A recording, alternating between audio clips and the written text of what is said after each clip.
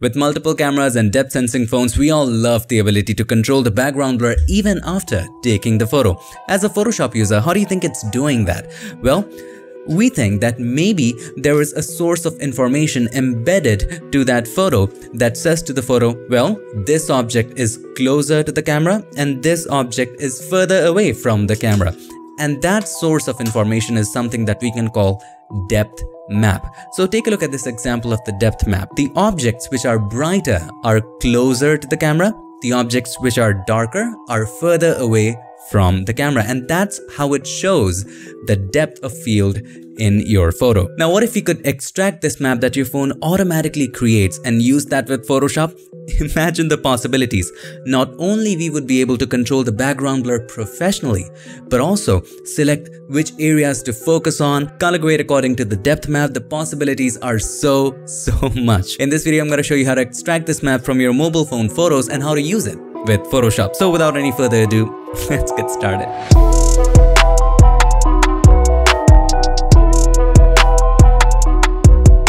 To extract the depth maps, I'm going to show you two ways to do it. But before we even get into extracting depth maps, we need to make sure that our phone is capable of doing it. Your phone needs to have a mechanism to measure the depth. Now, the easiest way to check this is also the easiest way to extract the depth map, and that's our first method. For that, all you have to do is to take a random photo with your phone in portrait mode. Make sure you're taking the photo in JPEG format, not any other formats. Just make sure you switch to JPEG before taking that photo. Also make sure it's a random photo because there can be some privacy concerns. Alright, once you take that photo, get it on your computer and open this website, or you can simply Google depth map extractor.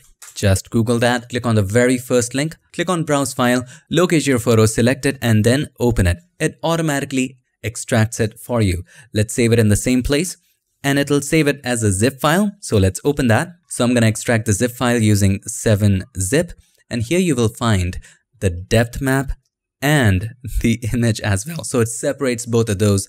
Have a look. Here you have the depth map. As I told you, the further away the object is from the camera, the blacker it's going to be, and the closer it is from the camera, the whiter it is going to be. So that way you can check if your image is not compatible, it won't do it. So this is the original photo of my watch, this watch actually, and I placed it on my keyboard and I took this picture. And here you will find the depth map. So there you go, my friend. That is the easiest way to extract depth maps, and it's also a great way to check whether your mobile phone is compatible or not. Now let me share with you how to do it manually if you're concerned about privacy or you're concerned about uploading your photos on a cloud service. And this is going to be pretty fun too. By the way, for Windows, the steps are different as opposed to Mac. So if you're using a Mac, skip to this duration. If you're using Windows, follow along. First of all, download EXIF tool. So we're going to click on Windows Executable and then save it. Extract the zip file here. So I'm just going to extract it right over here. And you don't really need this right now, so I'm just going to delete it. The next thing you're going to do is to rename it as just EXIF tool. Remove the brackets -K. All of that jazz, just keep it EXIF tool. Now we need to open the command prompt. So make sure everything is in the same folder. EXIF tool and the image must be in the same folder to keep things simple. Now let's open up command prompt. Simply type in CMD, hit enter, and command prompt is open. Now we need to open this directory. This folder is in e-images, right? So we need to go to e-images. If you want to learn more about command prompt and how to get into specific directories or folders, do check the links in the description. In this one, we have kept it very simple. It's an E drive. So I'm just going to type in E and then colon, just like that. You see there? And it gets into E drive. Now we need to change the directory to E images. So inside of E, it's in the images folder. So I'm going to type in CD, stands for change directory, and then images. Okay. Now we are inside E images. Inside that, we need to type in a code. I already have that code saved right in here in a text file. Simply copy that. All right. And then open the command prompt again and paste it. Now in here, where it says image, just replace it with the name of the image right there. So we're just going to go here and then just type in img underscore, what's the name of the image? 5452. 5452. Similarly, let's do it right here as well. So with the help of the arrow keys, we're going to go there and type in img underscore 5452. And once the code looks okay, hit enter and it automatically creates that depth map. So that is another way of doing it. Now for the Mac users, let's learn how to do it on a Mac. Similarly on a Mac, go to exiftool.org and install the Mac OS package. After that, again here, we need to open up the terminal. Now keep in mind, the image is in desktop for convenience. So on the desktop, we have made a folder called images, and inside of that, we have the same image. All right. Now let's open up the Spotlight search and open up the terminal. So first of all, we need to get into the image directory. And by the way, if you want to learn more about how to work with terminal to change directories on Mac, well, I have links up in the description that will help you. Let's type in cd, which stands for change a directory, and we want to go to desktop. Okay, now we are in the desktop.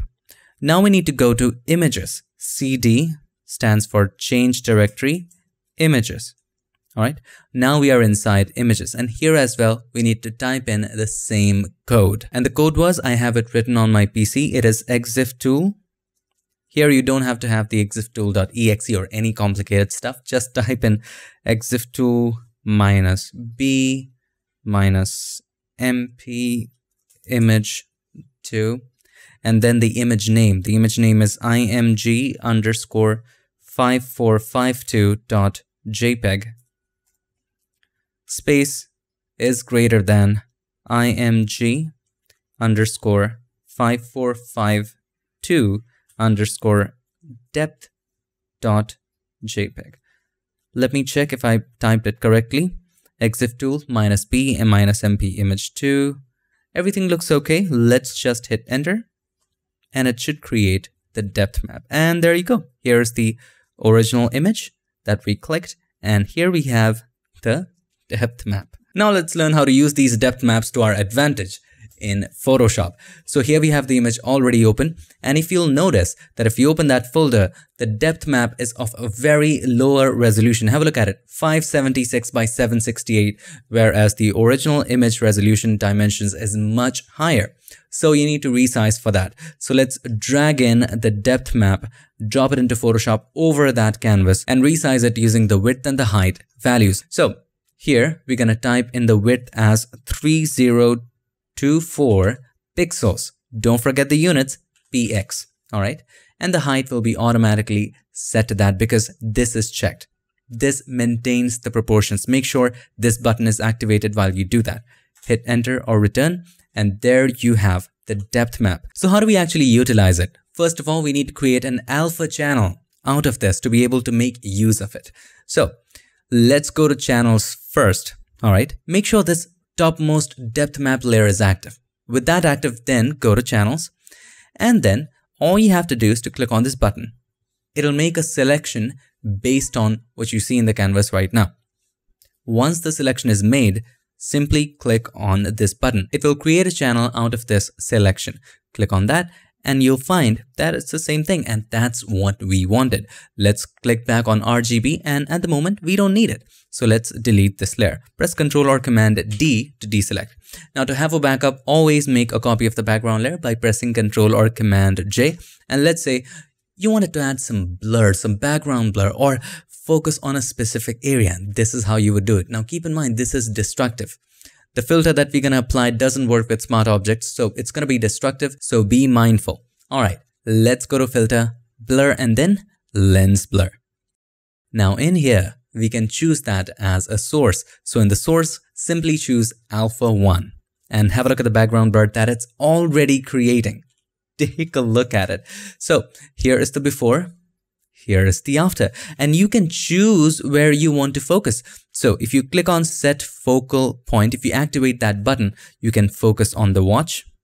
Okay. You can focus in here. So this area is in focus. You can focus a little further there. So that area is focus, and the watch and the objects closer to the camera is now blur. So see how easily and awesome it is to be able to focus on any area you want. So I'm going to focus on the middle of the watch, and you can definitely control the amount of background blur. So if you decrease the radius, the background blur will be decreased. If you increase it, it will increase, and there are a lot more settings that you can play with. I'm gonna leave it right there and hit OK. And have a look at the background blur. So here is the before, here is the after, just the focus on the watch. Now I do understand it's not very accurate. If you look at the edges, it's gone a little fuzzy, but you know, it's fun to work with, and after all, you can always use masks to make it better. So if I create a mask right there, and if we take the brush, black as the foreground color, we can make this area a little more sharper if you paint right there. And also, we can paint in here a little bit more. I won't paint all the way around at the edge, but somewhere here, we can make these areas a little bit more sharper. So those are the little things that we can do. On top of that, definitely, we can do some color grading. So we can change it into black and white. I feel like that. So let's create a black and white adjustment layer. And this is an interesting effect. Let's increase the reds. So this increases the brightness of the reds. And also let's try the yellows. Wow, it just brings in the watch so well. Let's go down and decrease the blues a little bit to add a little more shine to this photo. On top of that, we can also add a color lookup table. And let's try in candlelight. That would look good on this one. Interesting, isn't it? So for the black and white, we can decrease the opacity. We don't completely want to turn it black and white, so let's keep it at about 75 and group all of the color grading. So select the black and white, hold the Control or Command, select the color lookup, press Control or Command G, and let's decrease the opacity to about 80%. This is an exciting one. Now you can also use this depth map for some additional color grading. So let's say you were creating a curves adjustment layer to brighten up the areas closer or further away from the camera. So you can use this by going to channels, hold the Control or Command, click on the thumbnail of the alpha channel that we created previously. With the selection active, let's create a curves adjustment layer. Now the mask is the depth mask. So if you increase it, you will notice the areas closer to the camera is getting brighter, right? If you want the opposite, we can do that as well by selecting the mask and pressing Control or Command I to invert the mask. So there you go. Light is coming from the back. Isn't that exciting? The more you explore, the more you will find uses for it. It's just a little fun thing to do to get the depth map from your phone. Try it, just experiment it with your images. It's just a fun thing to do. Now there are some software that will automatically extract the depth map for you. And if you're not too paranoid about privacy, you can always go to the depth map extractor online. Just upload it, it'll do it for you automatically. Or if you want to do the terminal way, fun way, command prompt way, that is also an option. And then you can use that depth map in lens blur or for color grading. The possibilities are up to you. You are the one who's going to imagine the possibilities. I don't know why I'm saying so many possibilities, because there are.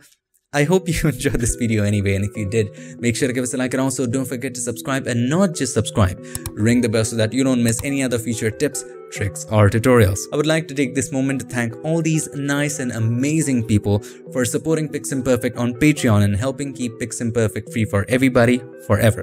Thanks so much for watching. I'll see you in the next one. Till then, stay tuned and make sure that you keep creating.